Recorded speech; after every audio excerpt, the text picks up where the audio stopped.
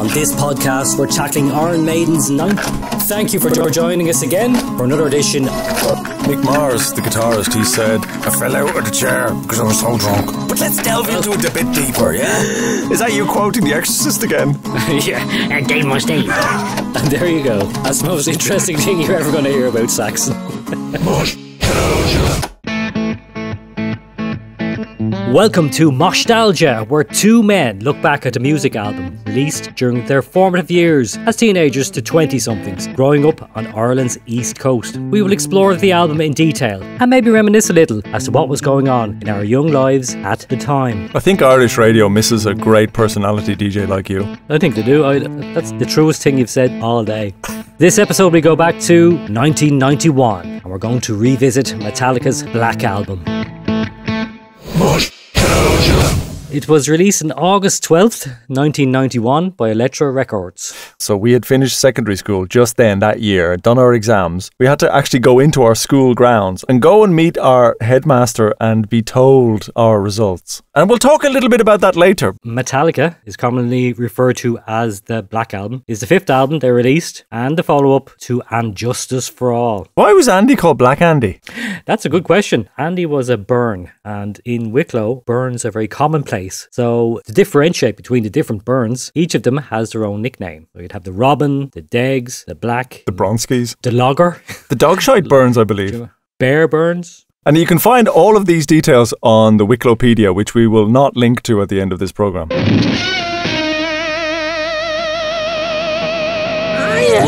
So Metallica was produced by Bob Rock and sold over 16 million copies in the United States. Bob Rock's the man. He was the man who launched many a hard rock album in the late 80s and early 90s. I think he came to Metallica's attention when they heard Motley Crue's Dr. Feelgood. Hey Nicky, I know that you'd never played on any of the preceding 4 albums, so how would you like to really play on this one? And he went, yeah. That's true, is it? I don't know. You'd have to go to a well-known rock gossip website below the line. Yeah, fuck you, man. No, it's not. Yeah, it is. Nicky's great. No, you're a wanker. Moshtalgia.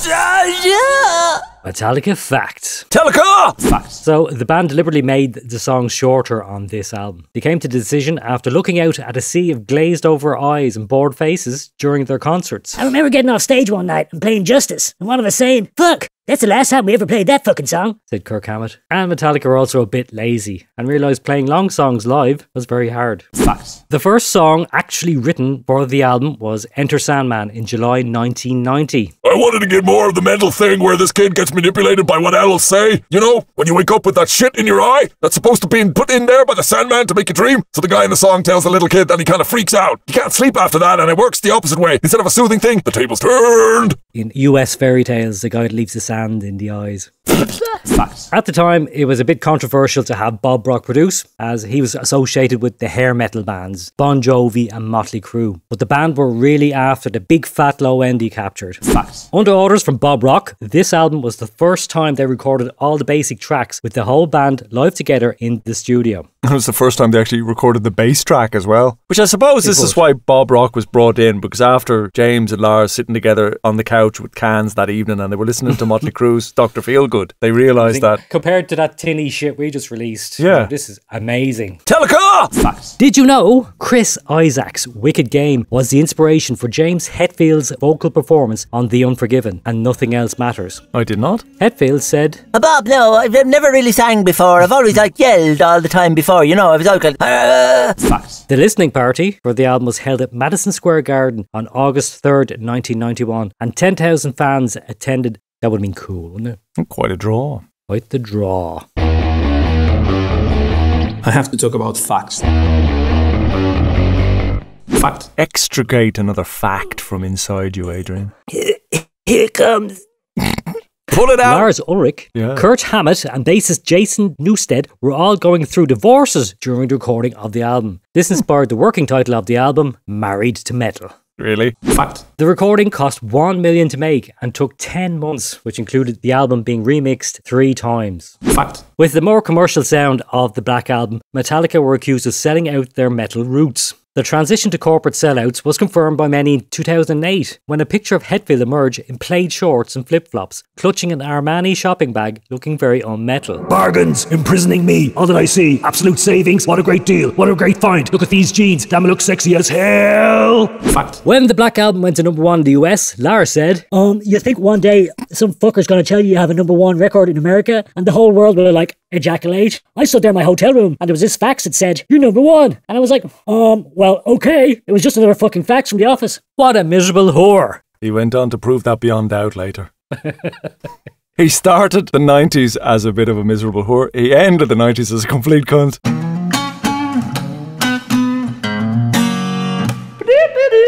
Facts. Bob Rock found Hetfield difficult during the recording, calling him Dr. No. He found Hetfield close to his ideas and was constantly told, no. Absolutely right, because Bob Rock is saying, hey James, let's do a love song. Fuck you! No love! And Bob even told the band he would never produce for them again. And our friend Lars didn't even speak to him for a year after the recording. Fact. Now, despite being millionaires and selling millions of albums, Metallica sued the file-sharing site Napster in 2000 for copyright infringement. But A&M Music got there first. A&M Music had a consortium of 18 record labels. What were their names again? What was all that about? Mr. A and Mr. M. Adrian and Michael. Come on. It was us, wasn't it? I thought you were talking about the real... What do you mean the real? We are the real A&M. There's no other A&M. There's only us. Moshtalgia! James felt he could appeal to a larger audience with more introspective songs about his inner feelings. My Tell us friend how of you misery. feel, James. Miserable lad. It's all about the well-being, you see. Oh, yeah. You're on about the dogging again. You got the black dogging? I bet James had the black dog a lot. Oh, he did. That black dog was a beast. And sometimes he took physical form as Lars Ulrich. It just got a little too easy to keep writing lyrics like the Justice shit. He confessed to Classic Rock magazine. It's too easy to watch the news and write a fucking tune about what you saw. Writing shit from within is a lot harder than writing the political shit. But once it's out, it feels a lot easier to put your weight behind. Especially live. Did he say that in a cod Irish accent? Live? Well, Hetfield, his roots, in fact, go back to Ireland in the potato famine. And I'll get to that a little bit later, if we have time. Did you put 50 pence in the electricity meter again, Adrian? I'll pay as you go. I've run out of change. Hey, after you're gone. Best way to get out of debt? Die. Speaking of debt, Metallica aren't in it because they had a #1 album selling 16 million copies back in 1991. Exactamundo. I have to talk about facts every single week. It's a fact. It is a fact. Facts. So, not being from the US, Lars, the Dane, like the rest of us, hadn't a clue who this Sandman was until James explained it to him. And did James explain it to him physically, like on the beach? Yeah. This is the sand. Now close your eyes. And you know when you wake up in the morning, you feel like there's all rough stuff in your eyes? That means the Sandman has visited you during the night. Better be careful, because he's in your closet. He's under your bed. Lars, you're the man. This is the sand. Come together. Sandman. Fact. Did you notice Do I want to? the cover is not completely black? It features a coiled rattlesnake. Now, this little fella comes from the Gadsden flag, a symbol of the American Revolution. Under the snake, it bears the words, "Don't tread on me." Words to live by. Absolutely. Fact. Dave Mustaine was one of the original members of Metallica. Mustaine would bring his dog to band practice, but it scratched then bassist Ron McGovney's car door one day. James Hetfield then got a bit angry and kicked Dave's dog, which led to the brawl, which resulted in Mustaine being ejected from the band. And the official reason was that he drank too much. I was watching the documentary, as I was saying to you before we started the podcast,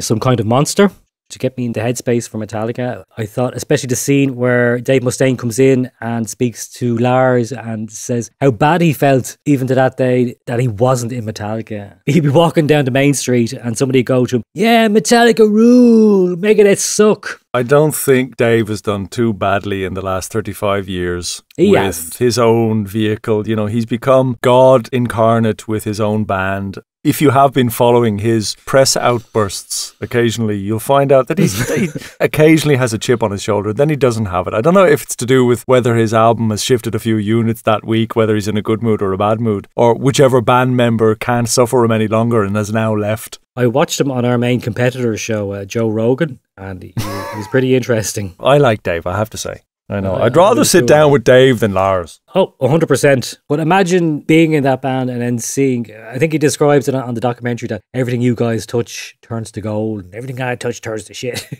Well, that's a bit disingenuous, isn't it? As you say, he's still touring. Megadeth had an album out last year. Not doing too bad for himself. No. Whenever you listen to this podcast, that'll be true whenever you do listen to it, that Megadeth will have had an album out last year. Because they pump an awful amount of rubbish out these days. Of course, the two Daves are gone. Dave and his little Dave. Because he kicked out little Dave for showing his plum on the internet to some young one who recorded it and then tried to get some money out of the other Dave. Big Dave, Senior Dave didn't like that Junior Dave was doing it. So Senior Dave said, "No!" Oh, God.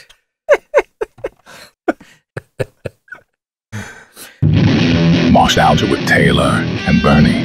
I like it. So, do you want to go to the next segment? Yeah. The world is collapsing. Flummifications all around. That was the same year, wasn't it? Yeah. Same time and all. Amazing you remember that as well. You don't remember the real lyric, but you remember the flummifications everywhere. I can't hear the radio. Kerrang! Quote!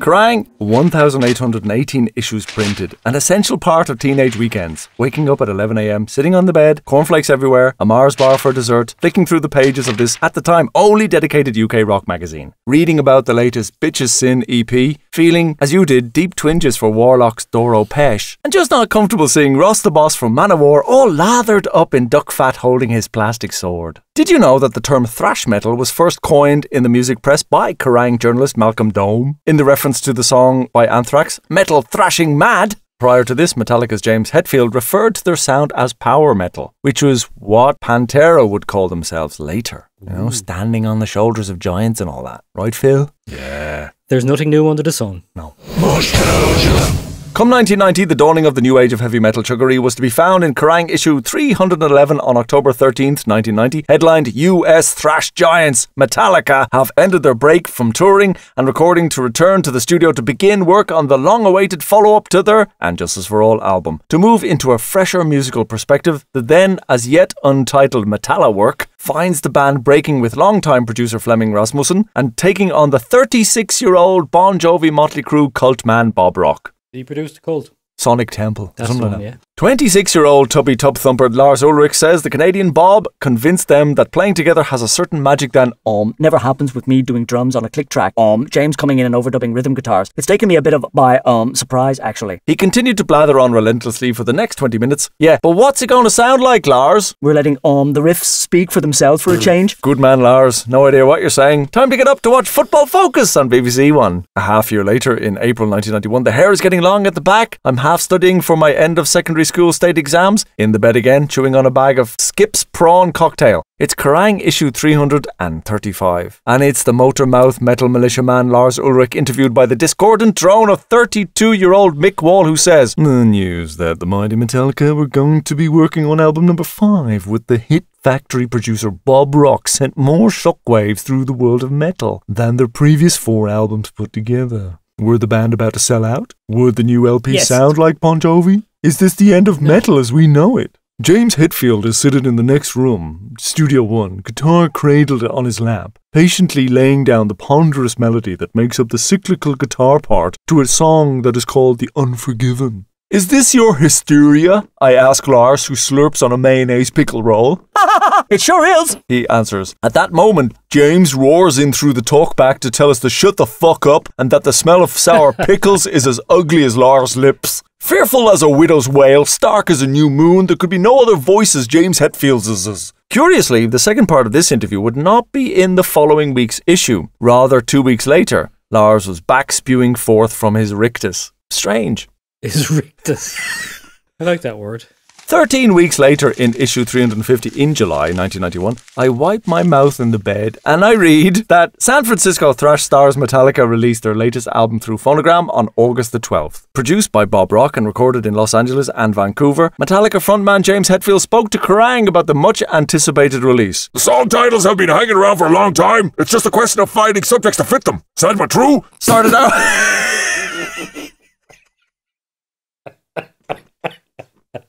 What the fuck was that? Finding something to fit them. Sad but true.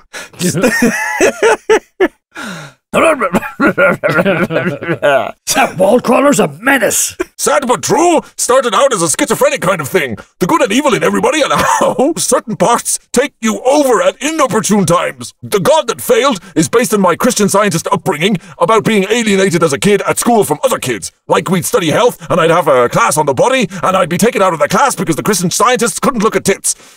I tried to keep my mind clear of that. Eileen, then it arrived in Kerrang issue 352 on the 3rd of August 1991. Lars is on the cover. There's a single review of Enter Sandman and an interview with the mouthiest man in metal. The single review says Enter Sandman is the heaviest single since Metallica last got into the charts with 1. Killer production from Bob Rock, a simplistic riff. The sleeve is heavily influenced by Spinal Tap's seminal Smell the Glove, i.e. it is very black indeed. They don't come much blacker than that, not even as Black Andy. Those weird chords are really spooky, it says. In the interview, Lars opens up the clacker valve. James has got his ability to write things in a really indirect way. He leaves out half the words. If you look at some of his sentences, there's so much air in there. With the topic of the Blacker Than Black cover of the new album, Lars says that initially they wanted to get away from the cartoony covers of metal bands in the 1980s, and he feels they've contributed to their fair share of cliched heavy metal. By the way, this article in Kerrang is in pink text over a grey background, which is actually a photo of a pavement where Lars Ulrich sits spread-legged against a wall. It's painful to look at, painful to read. That's a bugger to read, I'd say. Yeah, especially decades later with our ageing eyes, Adrian. How are you doing avoiding the optician? Not very well. You know, I have a Garmin running watch, and when I set the alarm for that, I have to hold it like a metre away from my face to see the... It's disturbing. I don't know, I have to eat carrots or something. That'll work, yeah. I don't know why I wasted money on glasses, but I could have eaten carrots. Just shit orange. Lars goes on and on. Too many bands become slaves to their mascots. Oh, dig at the maiden. Be having a go with Dave either. Vic Rattlehead. Vic Rattlehead, indeed. Still on the covers. Morat, the interviewer, adds that people are bound to accuse Metallica of using black because it's a heavy metal album. He suggests to Lars maybe he should have gone for pink or something and avoid the whole Spinal Tap comparison. Lars just scowls in unusual silence and gives Morat the finger. On to a different topic, and why not? Lars tells us, there was an incident down in Australia about 2 months ago. This kid at school walked into a class of 25 kids and took a sawn-off shotgun out of his bag and blew his head off. It turned into this really huge thing because his favourite band was like Metallica. He lived and died on Metallica. And right away everyone at school was like, oh, big bad Metallica. I saw the press clippings and stuff for the next couple of days, and the principal at the school had banned anyone from listening to Metallica. Like, you know, be fucking real. Then about 5 days later, when they finally did do some researching into this kid's background, they realised that he had been sexually molested by his uncle since he was 10 years old. The next day, the word Metallica never came up again. It's a perfect example of people's one-sidedness. I have a question, Adrian. Do you think the uncle liked Metallica, though? No, he was into Judas Priest, I heard. Which brings me on to a story from our past. Do you remember there was a conversation that Adrian throws his eyes to heaven? Do you remember that you and I and our dear friend Robert, we had a conversation... I do remember Robert, yeah. Yeah, we had a conversation when we were about 13 years of age in my bedroom about getting a guitar as a present. And can you remind the listener about what actually was the content of this conversation? The question was, would you let your uncle buy you a guitar if he had sex with you? I think it was that, yeah. Would you let your uncle have sex with you if you got an electric guitar? Yeah. And Robert replied, do you get an amp with it? As if to say that, well, that would definitely qualify the situation and allow my uncle to bugger me. That'd be the game changer there, yeah. If you got the amp with it, yeah. Trousers would be straight down. And Robert had... Come on, violate me, uncle. Robert had many uncles. It was like Jodie Foster on the pinball machine. But he got about a massive 100-watt Marshall amp out of it. If that had happened, would Robert then have somehow got a gun and come into school and sprayed everybody? No, I think he'd just be at home. Shot them. He'd be at home playing riffs on his nice Marshall amp. Yes. Sitting on a very, very soft cushion. Unless he listened to Metallica. Oh, could have drove him over the edge. I remember he had the Creeping Death 12-inch. And he used to listen to it a lot. Oh. Mm-hmm. He'd come into the school going, I'm Creepy Death. Start shooting lads all over spot. Quote. Moving on. A week later, on August the 10th, 1991, it was here. In Kerrang! Issue 353, the dawn of the new age of heavy metal chuggery. Back in Black states the headline, and a 5k review from Xavier Russell. After, and Justice for All, Metallica. Now remember, with Xavier Russell, he put K in the place of every C written in anything that he ever wrote for Kerrang! What a twazok. So, after And Justice for All, Metallica had reached their metal menopause. They'd outgrown their loathed thrash tag, yet still needed to retain their hard edge. Enter one Bob Rock, a pretty producer who already had an impressive track record with bands like Motley Crue and Anchovy. But how would he fare with the likes of Metallica? I was worried sick when I first heard that he was gonna be producing this album, thinking he was bound to wimp them out. I had a loaded gun pointed to my head, fearing the worst. But 65 minutes later, the gun is safely back in the holster, and I'm punching the air with joy because Metallica have come home with their most accessible album since Ride the Lightning. Bob Rock has done a grand job throughout, and for the first time you can actually hear Jason Newsted's bass. Even Lars Ulrich's normally tinny drum sound has been beefed up to cope with the powerful Metallica riffs. Musically, Metallica 5 leaves And Justice for All on the scrap heap. The songs are a lot more thought-provoking and very personal. And we'll come to these tracks later, won't we, Adrian, on our track by track. That's up next. Yep, says Xavier. Metallica will sweep the polls this year with 5. See you at Donington! In the following week's Kerrang! On August 24th, it's a pre-Donington interview with Lars Ulrich. Metallica are second on the Donington Monsters of Rock bill to headliners AC/DC, with the Black Crowes, Queensryche and Motley Crue supporting. All for the price of £22.50 sterling. Adjusted for inflation, that's 50 quid today for a one-day event. Just to compare, the current price of the 3-day weekend download festival, which has replaced Donington, at the same location with standard camping, where you'll choose from 20 bands across 6 stages each day, you'll pay £264. So, getting my abacus out and putting my tongue between my teeth, that's £88 per day now, or £40 back in 1991. In your Leaving Cert results, Adrian, did you pass mathematics? Of course I did. You sure? 110%. These days, the main 6 bands are on the apex stage, so if we compare value for money, you're paying nearly double now for the likes of Metallica headlining, supported by Disturbed, Placebo, Alexis on Fire, Simple Plan and Clutch, all the bands that you know well. 105%. Anyway, Lars is backstage gobbing off as usual, and the little Dane is angry.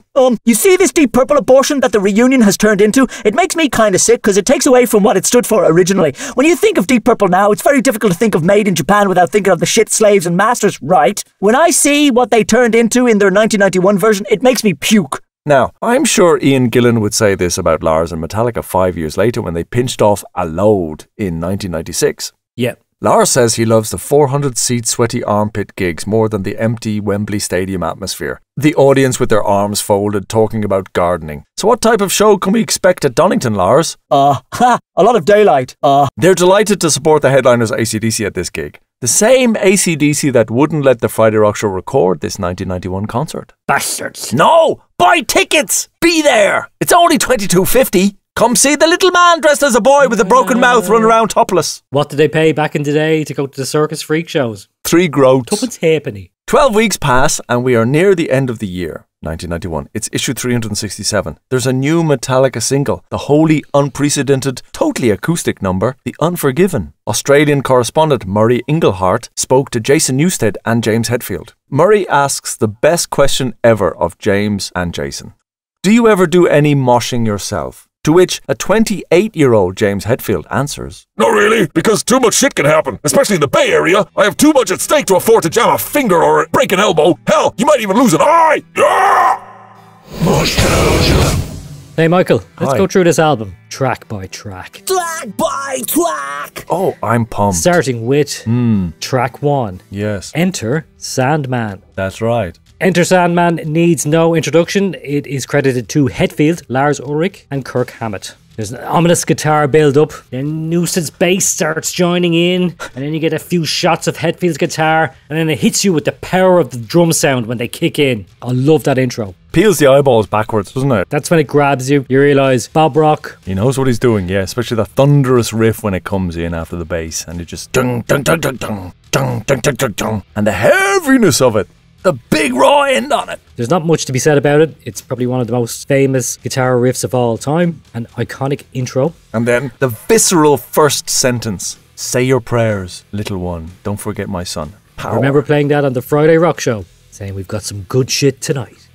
Right. Well, you can't say we're not cranking out some good shit tonight. That was Metallica. And Tony's just lined up the phone, so I'll be hearing someone's view on that single in a few minutes. Yes!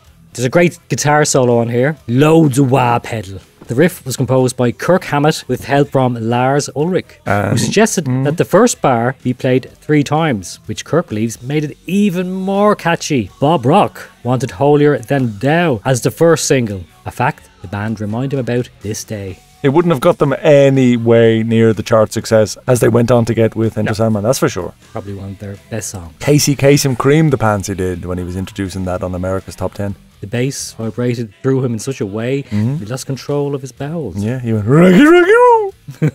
This song got to number 16 on the US Billboard Hot 100 and number 5 on the UK Singles Chart on September 30th, 1991. Only got to number 16.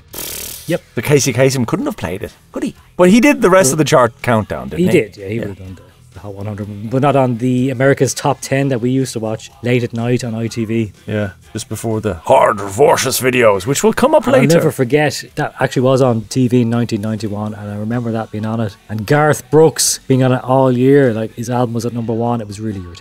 It bugs me to this day. How many years later? Many. The B-side of Enter Sandman was a cover of Queen's Stone Cold Crazy from their album Sheer Heart Attack. Now, you may or may not know this, but after the US invaded Iraq in 2003, this was one of the songs they played over and over in sessions designed to break the will of Saddam Hussein's supporters. Which one now? The US Stone Cold Crazy or Enter Sandman?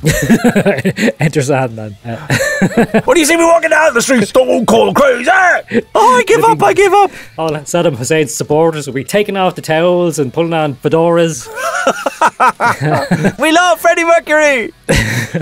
The US military also played children's songs at these sessions, including sections from Barney the Dinosaur. I'm your big purple friend. Oh, give us a hug. So Enter Sandman, anything to add? Just our own spin during the time when we heard it. It was part of the end of our childhood, really, because we finished our secondary school. Then we were going on to get refused entry into universities. Therefore, stay on the streets forever after. We were off to Never Neverland. We thought we'd get something out of life after school, but in fact we got Narton. Oh, Jesus. Hey, is that the black dog, is it? The black dog is on my shoulders. Okay, sorry, let me interrupt you there a little bit. Hasn't stopped you before? That won't stop me ever after. Tuesday, the 17th of September, 1991. Speaking of university, I'm just going to read you an extract of my diary. So, I go for an interview at Ballyfermot Senior College. Adrian, unfortunately, didn't get the chance. You think things turned out bad for you? I didn't even get the chance. I hand them my demo tape and sit down. A course coordinator and the technical tutor ask me questions. The tape plays my and Adrian's show demo as I sit laughing at my own work. But confused at their questions, like, how does sound get from a cassette through to the speaker so as to be heard by you? Huh? Who gives a fuck? I looked blankly at them, seeing my future career ended before it ever began. Next question instantly followed, as I gnarled my fists. What would a side section of a vinyl record look like? The best I could offer was, I don't do open heart surgery on my tape recorder and I value my records. I listen to CDs. They stared back at me. I exit the interview and college pissed off, but a nice young lady in tight cycle shorts momentarily cheers my mood. That evening, back at home, I watch Bottom with Rick Mail. So apt. Was Rick Mail at your house? So let's move on then. By the way, I can tell you now how sounds get transferred from a cassette. Too fucking late now, you had the chance. Track it, Adrian, track it. Track 2, Sad But True. credited to Hetfield and Ulrich. An intense, repetitive, chunky riff drives this mid-tempo rocker. Again, it's all about the heavy low end of smashing drums and rumbling bass. We spoke about Pantera recently wanting to enter the void of heaviness left by Metallica, but this is remarkably like something you would find on Vulgar Display of Power, in my opinion. Subsequently, as we said before, Pantera went on to fully appreciate this album in all its glory, and not at the time they were snotty-nosed punks like, we can do better than that. Having listened to both albums, Vulgar Display of Power and the Black Album, very recently, doesn't fit in with what Pantera said. I think they were heavily influenced by this. I think that they ape it on a lot of the tracks. That's something we might ask Big Silly Billy Philly. This is repetitive, catchy, there's a slow crunching riff. It was the 5th and last single to be released from the album and reached number 20 on the UK Top 40 Singles chart. Another top 20 hit for Metallica. As slow and ponderous and monotonous as you can be, but it sounds great. So you have a great 1-2 here to open the album. And then we go into track 3, Holier Than Thou. Which starts off with the lyric, no more, the crap rolls out your mouth again. Haven't changed, your brain is still gelatin. A put-down song, directed at the virtuous among us who like to look down from their moral high horse and have nothing better to do than gossip about and judge other people's lives. I would consider this more traditional Metallica. It is a bit trashy. Yeah, There's bit of an old groovy riff on it. Thrashy stain on it, all right, yeah. Yeah. More melodic, of course, and Bob Rock brings that sensibility, of course, the pop sensibility into this album. And Holier Than Thou is still gnashing at the bit. Much like Mutt Lange back in 1979 and Highway to Hell tried to cage Bon Scott's voice. Almost neutered him. That raspy, raw, hard, loving, living bastard was, a little bit anodyne. Sanitized it. And here, it's a little bit the same, I think. It must be very tricky to get that balance between a nice sound and the naturalness of it. I think you did that with Garage Flower. What? Top selling band. Are you saying that I took the smooth and made the rough? Yeah. Yeah, I did a good job. So much so that Kieran Brennan thought it was great. That was really good. What was that now? Actually, he said, get the fucking thing off of my stereo. And then he proceeded to chase Mick Jordan around the kitchen with a knife. Really? Because Mick let the dogs out into the garden when he shouldn't have at about 2 a.m. in the morning. Took a lunge at him.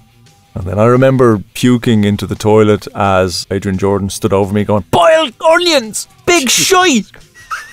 And I vomited profusely into the bowl of Mr. Clannad. I don't think this is going to make it into the edit. Anyway, move on.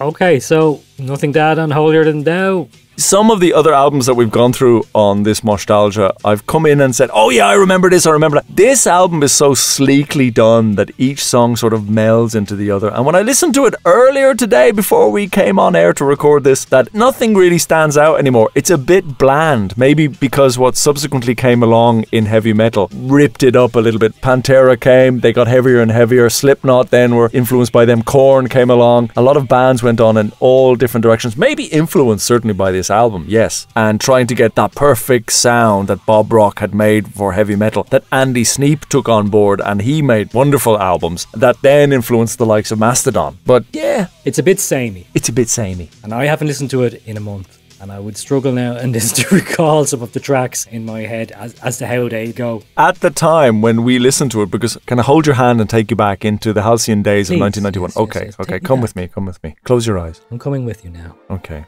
Oh, we're flying through the air. Getting cold. Where are we going? On Monday the 12th of August 1991, I go to St. George's Arcade in Dublin and I flog a U2 12-inch for Def Leppard's Hysteria on cassette, and I get Metallica's Metallica on CD, and I rage baldy. Now, that won't mean anything to anybody else, and we don't need to really explain that. I just rage baldy. It made you feel good. Yeah. So Thursday the 15th of August 1991 was our judgment day. This is when we went to collect our exam results, as I said earlier. This is my diary entry. Into our village at 9 a.m. to hear all of the happenings. Adrian and I go down to our school. I tape all this on a tape recorder. Linda Jones comes bounding down the school stairs, very happy. As does Leo McGrainer. You passed? 3 A's, 3 B's and a C. Say that again? 3 A's. 3 A's, 3 B's. All our erstwhile classmates of yore. We all pass our leaving exams. Secondary school is now done. We listened to Metallica twice. Now that's interesting that we all actually listened to the album together. Doesn't say where we listened to it, but we listened to it. Second time with Finney, Linda and Mick Plunkett. Linda and Mick are cavorting like lovers, and Finney is disgusted. Mick Plunkett is spotted to have a barbarous neck, as Adrian notices. Tell the listener, what is a barbarous neck? I think he would have a hickey, a love bite. Yeah, he too had been listening to Hysteria. Love bites, love bleeds. Linda's getting on her knees. We go out at night, we all get pissed, and we end up in Leo McGrainer's house. And we listen to Metallica again. Yeah! Moshtalgia. It's meshed. Metallica and our end of school days. Oh. Yeah. We move on to track number 4, The Unforgiven. It's a melancholy classic with acoustic guitar opening. This subverts the formula for hard rock ballads with a heavy verse and a soft chorus. Did you notice that? One of my favourites from this album. It was also the second single to reach number 15 on the UK singles chart and number 35 on the US Billboard Hot 100. Answer me this then. What are you meant to do to a song like this? Are you meant to be getting off with somebody, having your first romantic date? Where is this song supposed to be in the background? I would say you should be self-flagellating. Really? You think masturbating and think you dub the Unforgiven? No, flagellating yourself. Ah, sorry. Inflicting harm. Beating yourself but that's what the Catholic with a thorny stick. But this song is about James Hetfield's childhood dealing with his parents and being brought up in the Christian Science religion. The young boy learns their rules, refers to Christian Science. These religious beliefs didn't stop his mother passing away, as he sings about that later on God That Fails. So he rejects the religion and vows that never, from this day, his will they'll take away. The chorus itself has the line, won't see what might have been. Now this might refer to a future he may have got with his mother, had she got the proper medical help. The Unforgiven may be the members of the Christian Science, and he's prepared to die, always with the regret of what happened and maybe what he could have done to change matters. Which makes the song resonate a lot deeper than you would initially think. And it also contains an intro with a horn on it. Really? This is from the Unforgiven movie, the Western, except it's played backwards, so you might not recognise it. So the film with Morgan Freeman and Gene Hackman. Mm-hmm. So he wants to go back and shoot all those Christian scientists. Yeah, I'd like to see. I'd like with Colt 45s bouncing off rocks. Yeah, ricochet sound. That's what sold the album, that it actually did come from a heartfelt place. I concur. Excellent. So with that, we'll move on to Wherever I May Roam. James has now been thoroughly pissed off with family life. His mother's dead and he's gotten out of the place. He's gone on his travels. The red polka dot bag on his shoulder with a stick. And then he sits on his camel with a sitar. And he's there horsing across the desert on it. It's him and Kirk. Kirk's on the back with the sitar. James is just like angry with the massive kaftan on him. Yeah, this is another highlight of the album for me. There's a great wah-wah guitar solo on this one. They claimed this song was about life on tour, hence the lyric, "And the road becomes my bride." Alright, so which band did the road song better? Which is the best? Bon Jovi. Wanted Dead or Alive is the correct answer. Yes. Why did they think they could try to do this type of song for this album? And instead of having that 12-string acoustic that Richie does on Wanted Dead or Alive, wistful, whiskey soaked, I'm fucked up, I can't sleep, on the flight to the next place, these lads are on a camel with a sitar. Whereas Bon Jovi's is more melancholy. This one is, getting out there and travelling the world, a sense of adventure. So the Jovi lads were jaded and the Metallica lads were motivated. Yeah, there's a freedom when you leave physical possessions behind and you become independent and more powerful because you're out there on the road every night singing to thousands of people. That's borne out true in time because Bon Jovi lost half the lads on the road. They all ended up hating each other, having to take lots of time off. You know, say, what happened to leave the back door open on the van? Of the airplane. That's half the lads. Where's Richie gone? He sucked out the back. Where's Dave? Hair billowing through the air as he falls to the earth. But these guys are still touring to this very day. And they're still pumping out new music. And they're still, well, mostly the same band members. Or the nexus of Ulrich and Hetfield. The trio. This one reached number 82 on the US Billboard charts, in case you were wondering, and peaked at number 25 on the UK singles chart. Are you a roamer, a wanderer, a nomad, a vagabond? I'm a vagabond. Extra bonus points for which band had that name in their title of an album. Gonna give me a clue? I am. Is there any Irish out there tonight? Is there anybody who wants a bit of Irish in them tonight? Think of the vibe. Think of Smiley Bulger. Brush Shields. He's me. Tin Lizzy. 1973, Vagabonds of the Western World. See, you get educated on this show as well. Vagabonds of the Western World contains what famous track by Thin Lizzy? 1973, that Metallica went on to cover? Oh, Whiskey in the Jar. I see it all. Moshtalgia. This is Moshtalgia. Albums that we love. Albums that were very important to us when we were growing up. On tonight's Moshtalgia, we're looking at Metallica, the Black Album, track 6, Don't Tread on Me. This says to me patriotism, kind of a marching tempo. And this song at the time got criticised for its jingoistic lyrics. Poor old Danish drummer Lars Ulrich had to look up the word jingoistic in a dictionary to see what it meant. God bless him. Yeah, in 2012, James Hetfield, he told the Village Voice that I love the song, but it shocked a lot of people because everyone thought it was pro-war when they thought we were anti-war. And all we're doing is writing songs. We're not standing politically on any side. Don't Tread on Me was just one of those don't fuck with us songs, and obviously referencing the flag and the snake and what it meant, and that all it tied into the Black Album and the snake icon on the black cover. Come on, guys, are you fucking stupid or what? Excellent. Don't mess with the Americans. Or should I say, in my best Tommy Vance, basically, don't mess with the Yanks. Like the rattlesnake, they don't attack until trodden upon. Once you mess with America, you will feel its venomous fangs. Saddam Hussein certainly did around the time in which this album was recorded. Yeah, you just wondered the way that the zeitgeist of the world works. If there's a major war or there's some type of economic collapse, that does it influence the music that comes thereafter? That the next generation of young warblers and writers are all heavily influenced by what's around them, and it kind of seeps into the music. A great time. The Americans were high on the 1990 Gulf War after going in there and kicking some ass. And this is the soundtrack to it. Twack by twack. Track number 7, Through the Never. This is an angry trasher. There's a big driving, chugging riff on it. It's really fast. You're very descriptive today, Adrian. All right. It's a fast one. I'll say. Kind of like something that might have appeared on Master of Puppets, perhaps? Back to the Front, Through the Never, Twins. Twisting, turning. Your man James explained Through the Never was about exploring man's mind and how limited we are. You know, we try to understand the universe and what the meaning of life is, but mankind is just a mere blink in the cosmic timescale. Oh, you mean he's talking about the... Jesus, mine's nearly over. You mean he's talking about the Kardashev scale? That's the one. In fairness, James got it right when he didn't even think about using all of those highfalutin words, and he just said, "Do the never!" Put yourself back into it there. So back at Leo's place, listen to the Metallica album. Yeah. Everybody's there. We're all having a few drinks. And we're listening to this song and we're fucking trashing. And we think, yeah, Metallica are back being hard again. And then we go to track 8. Nothing else matters. This is when those hickeys appeared on Mick Plunkett's neck, and the rest of us. This is when Plunkett drops the hand. And this is when we had to leave the room. And soft, scuttery eyes, you know, and smell of really stale beer. I love you. The hand goes down underneath the belt. The touch of the soft belly underneath the palm of his hands as he goes down further. Leo had to watch it. Yeah.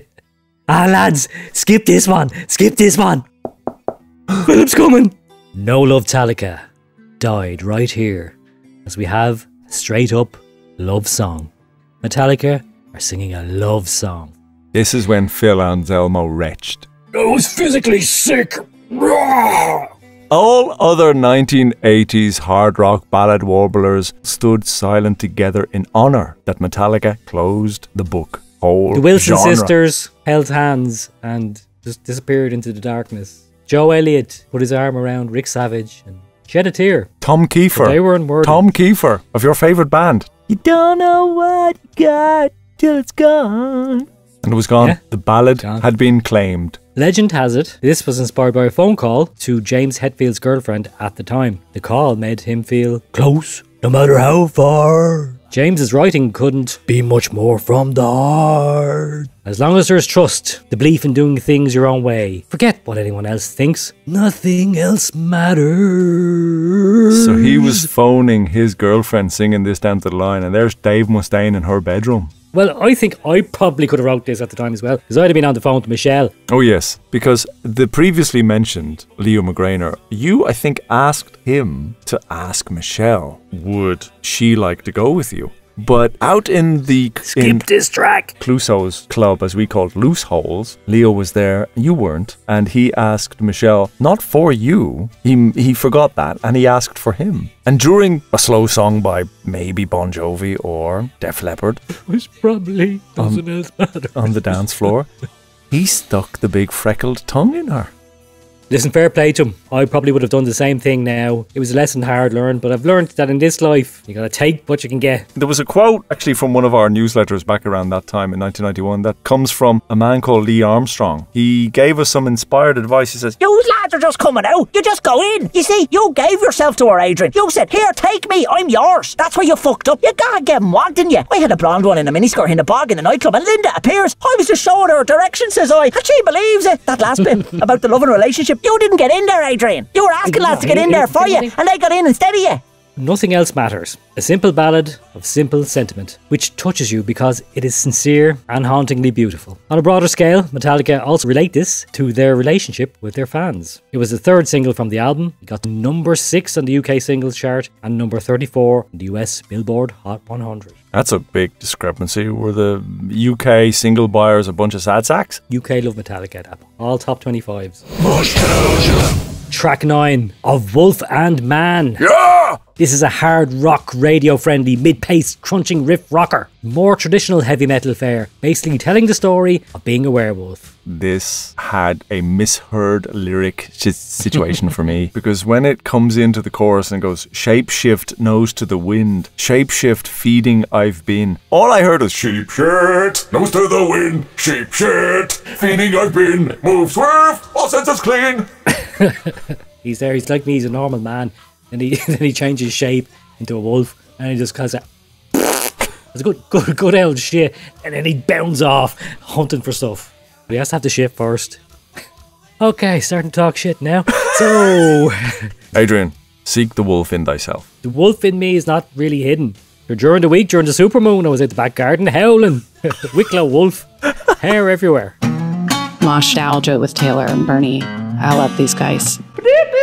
So, the god that failed. First time around I listened to this for this podcast, I kind of got bored in the second part of this album. But would you believe today, this morning, when I listened to this album again, I like this song. Don't know why. Yeah, it does kind of lose it in the second half of the album. Bob Rock has made extra sugary Ben & Jerry's rock, and like he's piled every flavour that he can think of into your gob. And by the second side of the vinyl, you're about to barf. Too sugary, too smooth, too gelatinous. I think it starts off, you've the great 1, 2, Enter Sandman, Sad But True, Holier Than Thou is good, The Unforgiven is epic, Wherever I May Roam is good, then falls off a little bit, Nothing Else Matters, obviously classic, and Of Wolf of Man, I like that as well, and The God That Failed, and it kind of drops again. And I think if they kept this as a 10-track album, it would have been perfect. This one, I think, more concentrates on the mother's death. It also covers the fact that he feels alienated as a child, as were certain classes he could not attend at school, such as physical health. One of the highlights? I don't know if it's one of the highlights. It is a bit ponderous if you look at it musically. There is that just one repeating riff, and it's a bit of a do-do-do, do-do-do. I see faith in your eyes, broken is the promised betrayal, the healing hand held back by the deepened nail.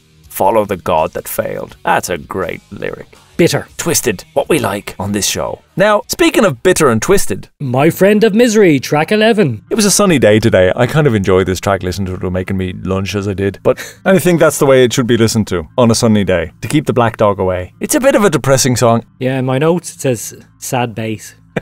Oh, it could have been the name of the song. So it's dark, mid-tempo, miserable, negative. It seems to be about a person whinging about the woes of the world and all his problems. The person doesn't realise there are people who care or encouraging them to look at the positive things, but they prefer to wallow in their own misery, moaning and being miserable. Well, that was the making of the album. That's what they said. It was a moaning, miserable time.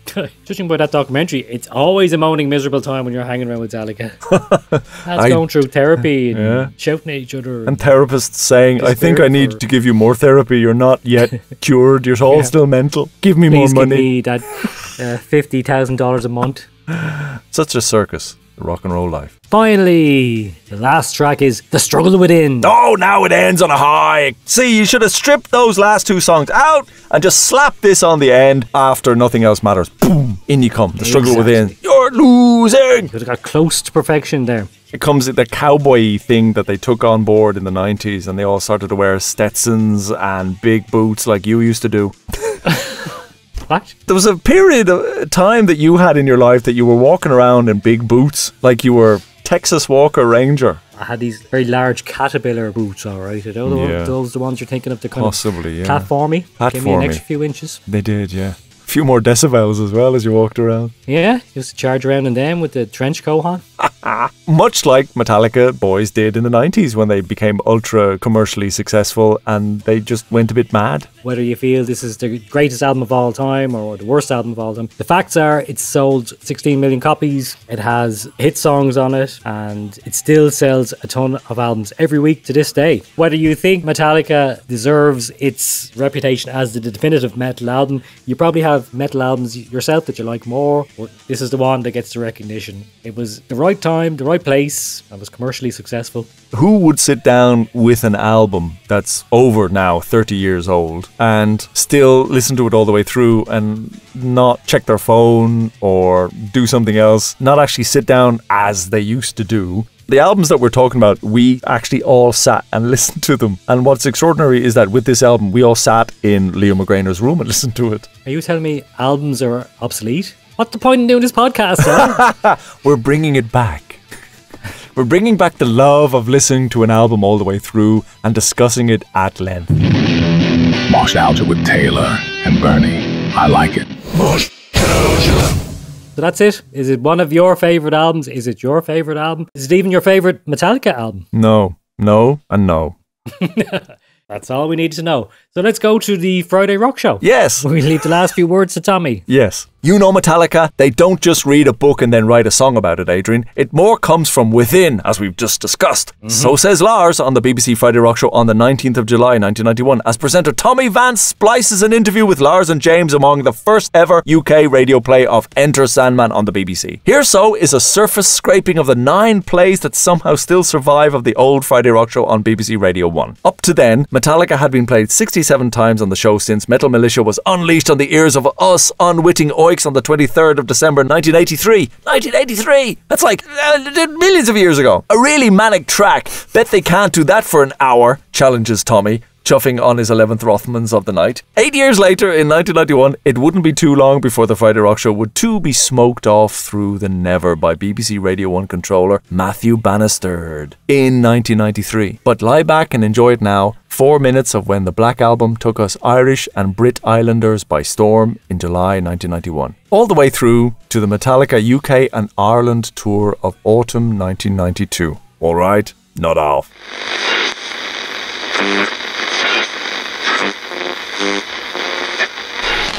For the first stereo, this is National Radio 1. My name is Tommy Vance, and welcome to the Friday Rock Show from BBC Radio 1. Tommy Vance, the Friday Rock Show. Back in the UK, Radio 1. The record's astonishing. I mean, you're unique in terms of sound. Cool. Well, we worked really hard on it, and we're pretty pleased. Actually, I'm like listening to it myself after it's all done. After 9 months of hearing, the stuff. It's pure Metallica, though. Of course. I think we'd be incapable of doing anything else. And the album title? Ask Lars. Metallica. We'll stick with that. Yeah. This is the single, Enter Sandman. Lars, James, thank you. Radio. Pure Metallica. Can't wait to get hold of the album. It even made Tommy's voice lower. Enter Sandman. That's how powerful it was. With Alan Freeman. Absolutely stunning album, it really is. That's Metallica, Holier Than Thou, track from their new album, which is called Metallica. Tonight, you will hear more of that. It's being released on Monday. They're, of course, on the Donington Bill as well. Before that, Metallica, from their new album, which is brilliant. The track was Through the Never. There you had a track from each of the bands appearing at the Monsters of Rock Festival, Castle Donington, tomorrow. Shoot to Thrill by AC/DC, Metallica, The Struggle Within, Primal Scream by Motley Crue, that is their next single. Queensryche, Silent Lucidity, Black Crowes, Jealous Again. Should be a great day, enjoy every second of it. Sorry we're not broadcasting it or indeed recording it, that was completely out of our control. We'd like to, but we never got the okay. Play that rock and roll! Okay, back to the music at number 5, Metallica's Metallica. Additional production by Bob Rock. Metallica, the album. The track was called The God That Failed. In the album chart, heavy metal and rock album chart. Current single for Metallica, Wherever I Roam. Metallica on tour in the United Kingdom. 20 minutes now past 10 on 1FM. Their full tour itinerary is as follows. October 24th in London, Wembley Arena. 25th of October, London, Wembley Arena again. October 27th, Glasgow. October 28th at Whitley Bay. October 30th in Dublin. November the 1st, Sheffield. November the 3rd, Manchester. The 4th and 5th of November, Birmingham, NEC. In the centre of the stage that they have an area which is called the Snake Pit. It's in the, well, virtually in the middle of the stage. And it's occupied. Very few people ever get into it. It's got to be the hottest ticket in rock. It's not you just stand there and you're surrounded by the whole action. They've got some great ideas, Metallica. They're so on the case. In Dublin, a lady who lives in Dromore, County Down in Northern Ireland, that's Pauline Cull in the Snake Pit. I'm jealous. The greatest seat, I think, ever invented for a rock fan. I suppose even for an opera fan, it'd be nice if they were doing that sort of stuff. You people will be in the Snake Pit with Metallica in the United Kingdom. One of the gigs, of course, in Dublin, which is in Era. Good luck. I'm jealous. Metallica, current single, Wherever I Roam. And all the names that I mentioned who are going to be in the Snake Pit with Metallica will be contacted by the record company. The record company will contact you and you'll be in the Snake Pit. Enter Sandman by Metallica, one of the best records ever made. Great lyric, great words. How do you think up great words like that? I suppose it's talent. 25 minutes past 10. This is 1FM. Great album. Stunning. Talent. Brilliant. I think this album was so successful, and I would agree with, I think, what Lars said. It's because the songs were more introspective, songs about themselves. There was no songs about aliens in Hangar 18, troopers racing across the battlefield, or werewolves, or any mad shit like that. It was more accessible. So for a man like myself, at the time, I wasn't really into Metallica. I remember listening to our friend Robert's 12-inch Creeping Death, bit heavy for me, and I liked the Harvester of Sorrow single. Then I felt like one of the lads then, a fully fledged rocker, because I could listen to the Black Album. It was really accessible. And dare I say it, poppy. A few catchy tunes on there, a few catchy choruses, and it was more accessible to a lad like me. During the late 80s, I would have been listening to Suicidal Tendencies and you would have been listening to Curiosity Killed the Cat. How did I know you were going to say Curiosity Killed the Cat? It's like, I'm psychic. It was a choice between Pet Shop Boys and I just thought, well, I could say Go West. Go for the sad lads. That like, no one's heard of. Jazzy pop. Yeah, well, yeah. So Metallica, yeah. Well, yeah. Do you think Metallica are a bit boring? I thought you were going to say something controversial there. They're very safe, like U2, take themselves very seriously. I think they should more take the piss out of themselves. It's more relatable to me and you. There was an article written by Ian Winwood in The Telegraph, and he says the once great Metallica are now metal's most shameless money grabbers. After decades of earth-shaking creativity, the highest-grossing metal band of all time are stuck on autopilot and charging more than ever. Oh, he's a bit angry about how much you have to pay to get into the Snake Pit. He didn't have Tommy to offer him free tickets to get in the middle there anymore. No. Despite a ritual thumbs up from a compliant and suspine rock press, at almost 80 minutes, the quartet's most recent album, 72 Seasons, is overlong, overwrought, and deeply ordinary. Oh no, they're not as good as they were when they started. There's a skip on your Spotify playlist. You don't have to listen to it. What's stopping these guys if they want to keep making music into the 70s and 80s? It makes them feel relevant. There is, as this guy says, the security in the knowledge that younger bands can no longer rise to the status Metallica will enjoy for as long as they choose to exist. They can even take comfort that they at least tried to warn everyone that would listen to them that 21st century technology would in time poison the well for every rock act who hopes to join them at the summit of the world. This is what Ulrich says. If people grab songs from the internet, then don't buy the parent LP. It's going to be really tough for new artists to break through, Ulrich told Kerrang! Magazine in 2000. And when record companies see that sales aren't going up, they'll withdraw their support. But as the drummer pointed to the future, idiots stared at his finger. Yeah, it's hard for these new bands to be heard. But it's also easier for bands to get their stuff out there. It's easier to record stuff in your own bedroom. Yeah. You don't even need a record label anymore. You can writing, distribute it yourself. Yeah. There is that more punk sensibility towards everything these days, ironically. So it's like everything. The more it changes, the more it stays the same. That's a Tom Kiefer song by Cinderella. Coming up next on Moshtalgia. Oh, love that album.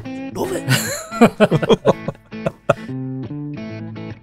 And there we go. Moshtalgia. Another episode gone. You look back and think about growing up the east coast of Ireland. Join us again for another rumination, more reminiscing, next time on another great album. Hopefully it'll be Kylie and Tiffany special.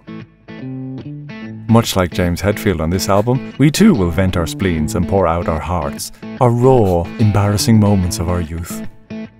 You know it's sad, but true.